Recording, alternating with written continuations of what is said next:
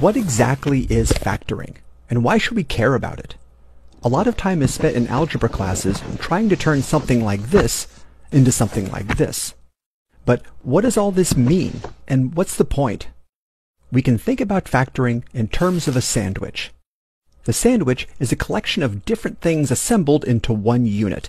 However, if we want to know some information about the sandwich, we might have to consider it not as one whole thing, but pulled apart into its component pieces.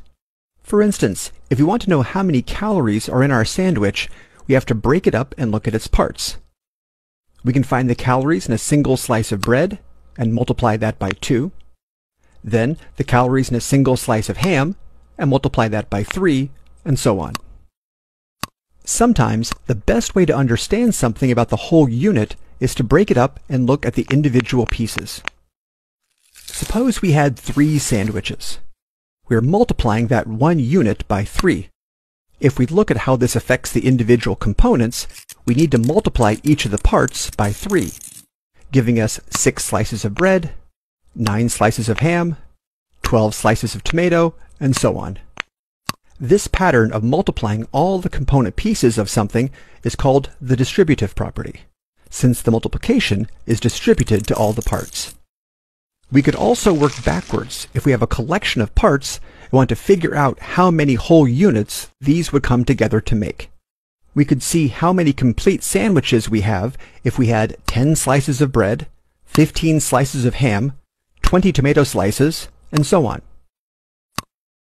Looking at the quantities of our ingredients, we can see they're all multiples of 5.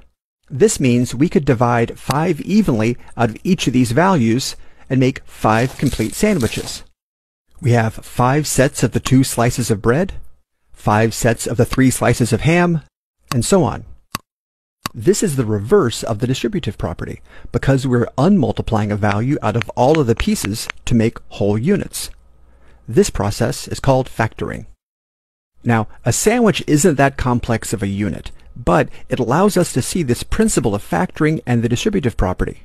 These basic tools enable us to work with even highly complex quantities either as one assembled unit or broken apart into component pieces.